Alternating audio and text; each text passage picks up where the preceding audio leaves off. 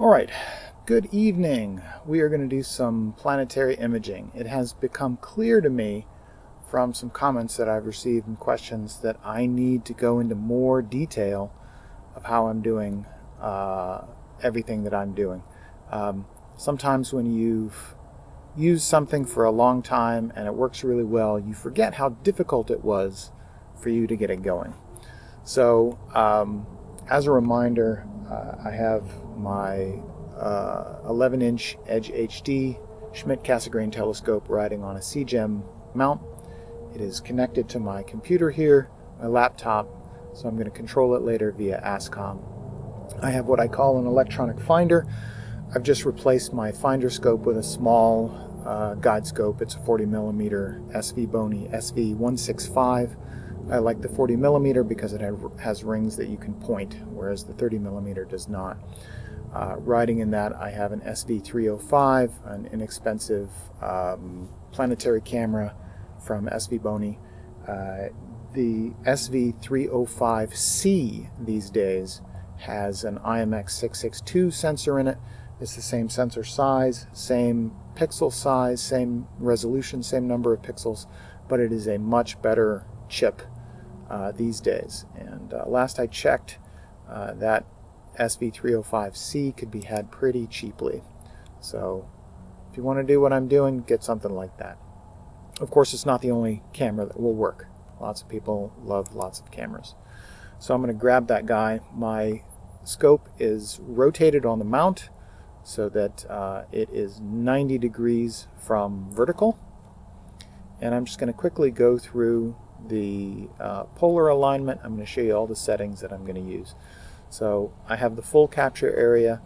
I'm in RAW 16 mode. I'm going to set my exposure to 2 seconds.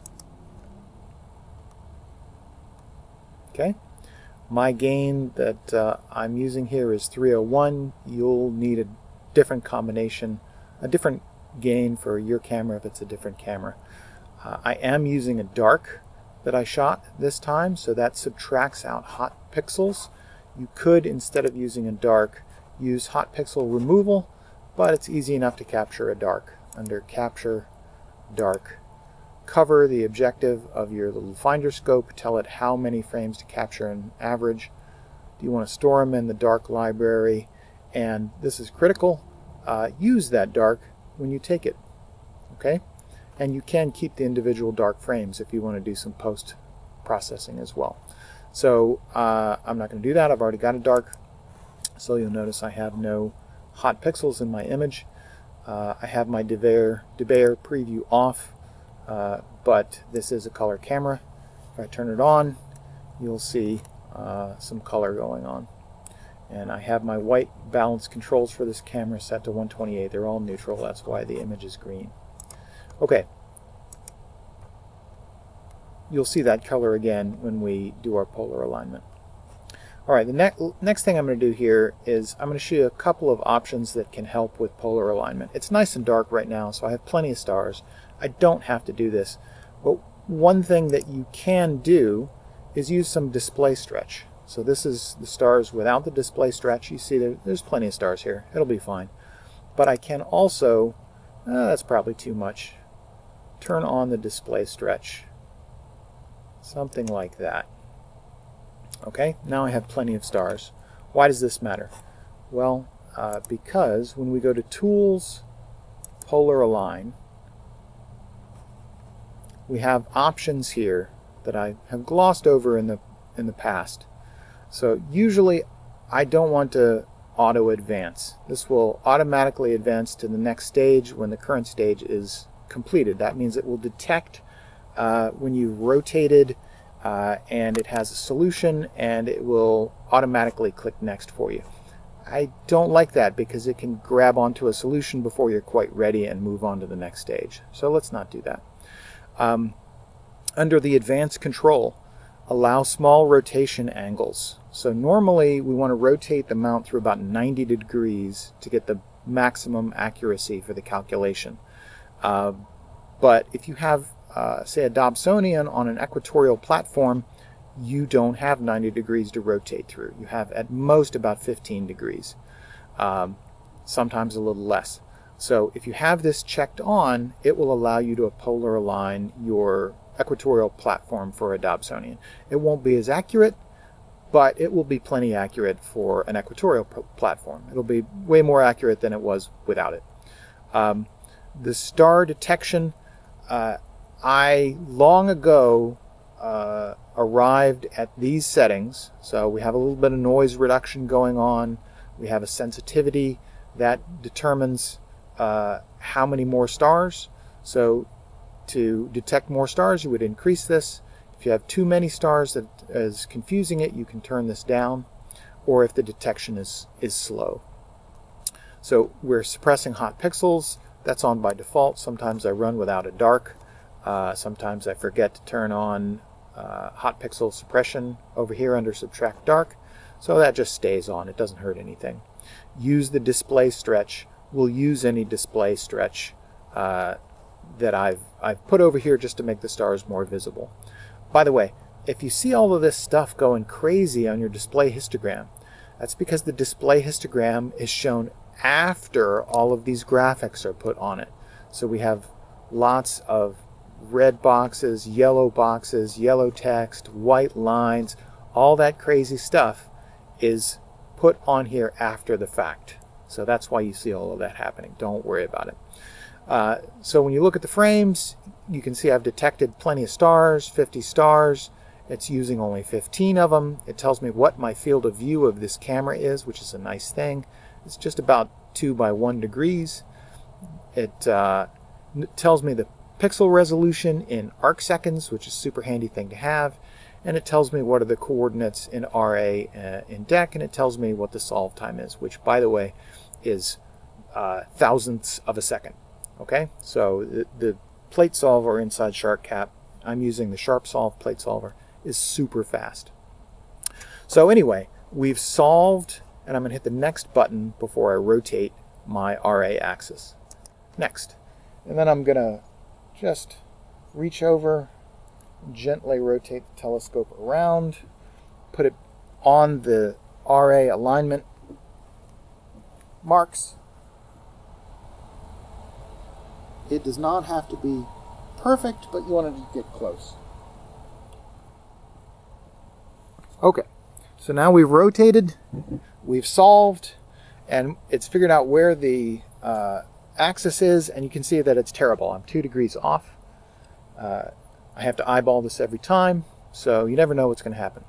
So now I'm going to press next again before adjusting the Alt-As. So let me just stop here and give you some advice about what to do if SharpCap is not detecting enough stars here. Basically, if SharpCap is not detecting enough stars, it may be too early in the evening. The sky might be too bright. It might just need to be a little darker. If you feel like it's dark enough and it should be able to detect stars, but it's not, the most important thing you can do is turn up the exposure. Turning up the exposure reduces the noise. It increases the signal to noise ratio. So I'm using 2 seconds here.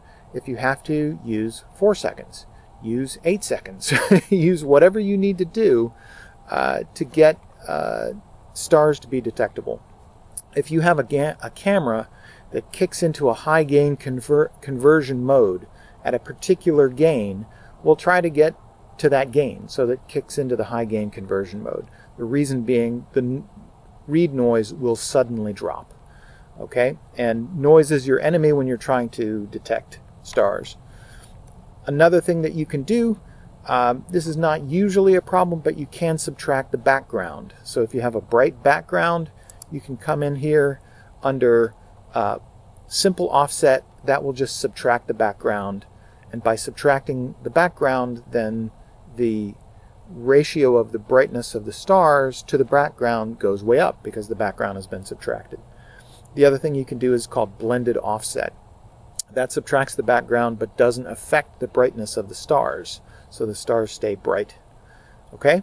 There's some other stuff, cool stuff that you can do, but usually you don't have to use any of that for polar alignment. All right. Hope that makes... Oh, there's the blended offset. Didn't mean to do that. Let's put it back to off. Okay, so let's fix our polar alignment. So first thing I'm going to do is make sure that everything is loose and hit next. So my error is 2 degrees, 9 seconds, and I need to move to the right. So I'm just going to loosen my angle setting screws for the RA axis and just start moving. On my mount, it might start moving in the wrong direction at first, but it quickly catches up.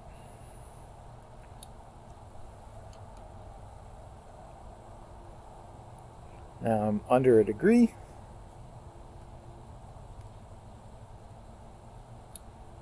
Making big movements. It's very unusual that my elevation is off by so much. I'm thinking something got moved. Alright, now let's switch our focus to the up and down error. Got a long way to go.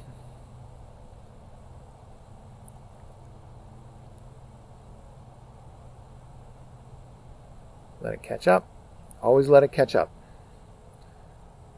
Usually do not want to overshoot.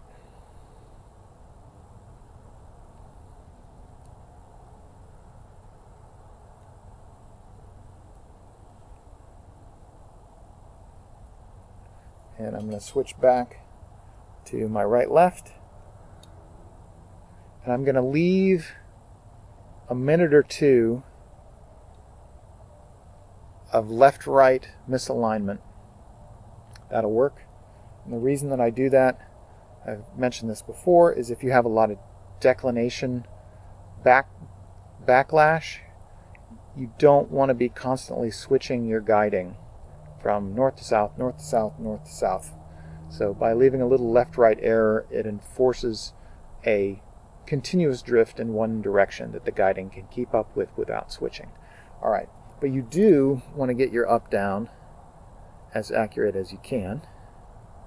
It doesn't have to be crazy. 10 arc seconds, 15 arc seconds. I probably can't do better than that. I'm probably going to overshoot and give it a little, just a little kick. Oh, look at that. Beautiful. And now I've overshot. That's okay. We'll leave it there. So now I'm polar aligned. Don't forget to tighten your alignment screws back down. Not super tight. You don't want to shift the polar alignment, but make them finger tight. And then we're polar aligned.